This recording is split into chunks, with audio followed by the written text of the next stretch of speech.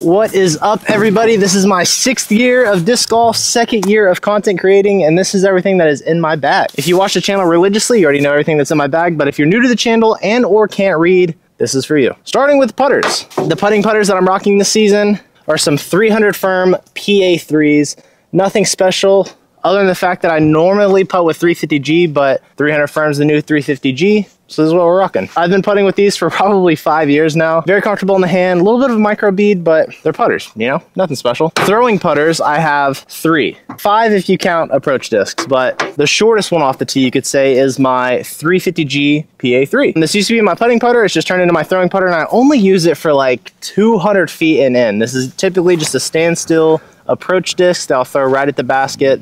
I'll also bust it out for the occasional forehand. It's the only putter that I can actually forehand because for whatever reason, it just feels very comfortable in the hand. It might have something to do with me putting with it all the time. I never really throw this off the tee. If I am throwing off the tee, I've got a Proxy and an Envy. I feel like these complement each other pretty well. The Proxy is now straight to understable, whereas the Envy is straight to overstable. Anything from that 250 to 300 feet, this is what I'm going to.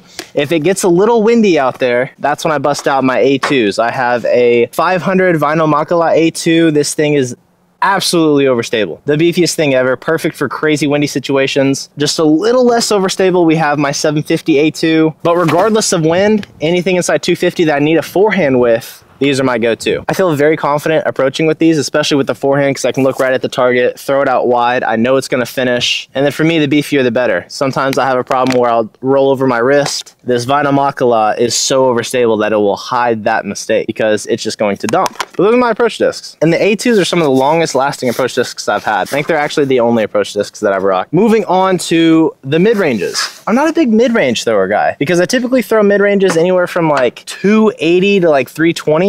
But then at that point, I kind of find myself like disking down on a fairway driver and just throwing that. But sometimes when you're in the woods, you do need a fairway just to eliminate some of that skip that you get. But starting with my most flippy disc, we have the Midnight Prowl 2. This is Kyle Klein's signature series Meta Origin that you can just hit out wide. This thing will slowly drift right the entire way. This is a fantastic disc for the woods. If you want to hit a straight shot, just hit this dude on some hyzer, flips up flat. I love throwing this thing. A little less flippy, just more dead straight. We have the Horizon MD1. I'm rocking 2 right now because I like to beat one in, keep one a little fresh. You'll kind of notice that throughout the bag, but I absolutely love throwing this thing just nice and straight right at the basket, glides for days, then has that slow finish at the end. I'll even throw these things up to about 350, depending on OB or water behind the basket or something like that if I'm worried about my fairway going too far. These two are neck and neck for my favorite mid-ranges. There's something nice about just a hyzer flip to flat and then also something just throwing an arrow right at the basket. But the most overstable fairway I have in the bag is my Pyro. This dude is board flat, very overstable, but not too overstable where you can't throw it. I feel bad because I always throw the deflector under the bus, but if you've thrown one of those, they're crazy overstable. They're perfect for 40-mile-an-hour winds. But if you don't have a 40-mile-an-hour wind,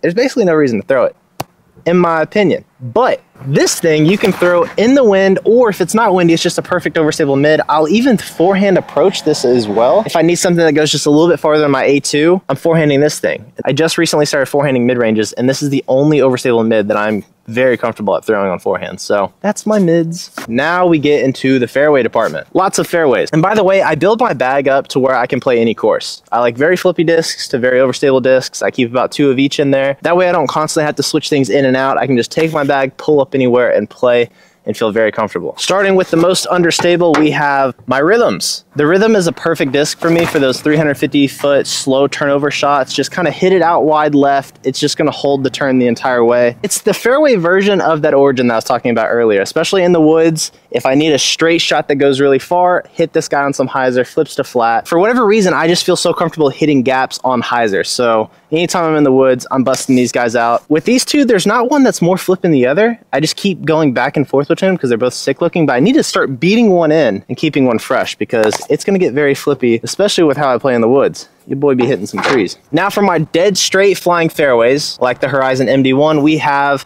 the FDs. I have a D-line FD and then a Meta FD, just one in the premium, one in the baseline. This thing is getting pretty flippy. I can just hit it out flat. It's gonna have a slow drift to the right, and then finishes back flat. Same with my Chroma FD, except it has a little bit of fight at the end. These are anywhere from like 350 to 370. Just a notch above that in stability, I've got the Royal Rage 2, and then your boy's Vlog Drop Neo Origin. This one's brand new. This one's getting seasoned in a little bit. Anywhere from 350 to 370, I'm hitting this dude flat and out wide. It's gonna stay straight for a while and then have that nice finish at the end. This one does the same thing, but this is gonna be my one that I beat in, where this one's gonna stay a little bit new. The Instinct, by the way, is my favorite fairway driver. That's why I put the Vlog Drop stamp on one of these. I love them. Anytime anybody asks me what's a fairway that I get, I always point them towards the Instinct. It's also very beginner friendly. If you're a beginner, this is gonna be your overstable fairway driver. You don't need to be throwing distance drivers. Trust me. I don't need to be throwing distance drivers. And then last but not least, you gotta have some beefcake fairway drivers, and that's where we have the FD3. I have a Metal Flake FD3 and an X-Out Doombird 4. Beefy as hell. This thing is so overstable. I love it. I can trust it. If it's windy out, that's when I'm using it. Other than that, this is my workhorse in the forehand department. I am forehanding this thing all over the place. I can hit it hard, flat. It's just gonna cook straight, dump at the end. The Doombird 4 does basically the same thing. It just dumps at the end, if you know what I mean. Very overstable. If there's any flexing involved in a line, I'm flexing with this one because I know it's going to be able to fight out of it. This will tend to hold that line a little bit more before flexing out, but I absolutely love this thing. I fear the day that I lose it because it has this sick little peace sign stamp on there. It's always my outro piece. Love it. Absolutely love it. Then last but not least, everybody's favorite, we have the distance drivers. On the slower end of the distance drivers, I have two PDs, a Dark Maul 2, and then this Huck Lab C-Line PD. As you've always seen, this is my workhorse. The stamp is starting to fade. I like these for whenever there's OB involved and I don't want to go distance driver, whether there's OB long or something like that. Right at 375, 380 is where I feel most comfortable throwing these. This one is very straight, then finishes at the end. This one is straight for about 3.5 seconds, and then it just dumps. In very windy situations is when I'll throw this, or if I'm just throwing huge spike hyzers, I love throwing it because it's just going to knife down into the ground exactly where I want. I'll do that with this one occasionally too if I need something to really move left, but because it's just a tad flippy, when I throw it on hyzer, it starts to flip up and then that's what's carrying me off to the left. I don't typically throw these that often though.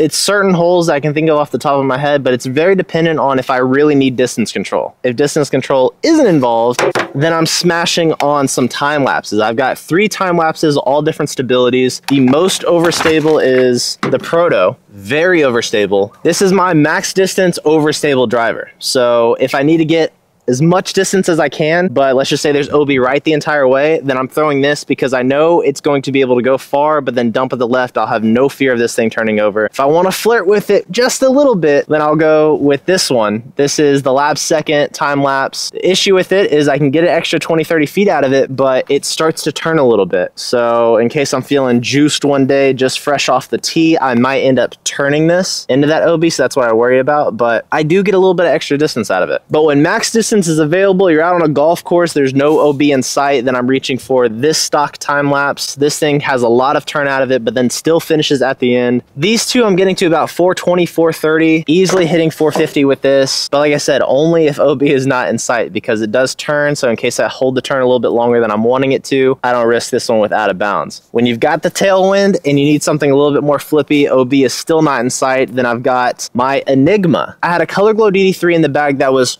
ridiculously understable. I loved it for tailwind shots, but it just became way too flippy. So now I'm throwing in an Enigma for this year. This is my first time ever bagging the Enigma. It too has a Vlog Drop stamp on it, but this one is just a bomber. It's going to hold that turn for as long as possible before finding out of it. I can get this up to like 460, 470, even 480, but at that point I'm losing like accuracy. I'm just kind of nuking one out there. But I just love that this holds the turn for forever and then fights out at the end, especially for tailwinds. You know, tailwind makes your disc a little bit too overstable, so this time lapse ends up starting to fly like this time lapse and so on and so forth down the ladder, but this guy bombs. Easily my farthest flying distance driver in the bag. And then to wrap that off, I like to keep my forehand discs separate from my backhand discs. FD3s, for example, forehand and forehand only. If I need a backhand, that's when I'll throw the PDs. But for forehands in the distance driver compartment, we have some C-Line DD3s. They're not too beefy, they're not too understable. I can just nuke these anywhere from like 370 to 425. That's what I'm going with these DD3s. Very comfortable in the hand. hand. The DD3 is a disc that I've bagged for a very long time, probably coming up on 3 years now. Just recently popped them out for these time lapses though, but they are staying in the bag for forehands. But yeah, that's all of my discs for the in the bag. If you want to support me in any way other than subscribing or liking the video, I now have an online store where you can get some Back 9 Snack Time merch along with some of these discs. More discs to come. Thank you guys very much for watching, and I will see y'all tomorrow. Peace.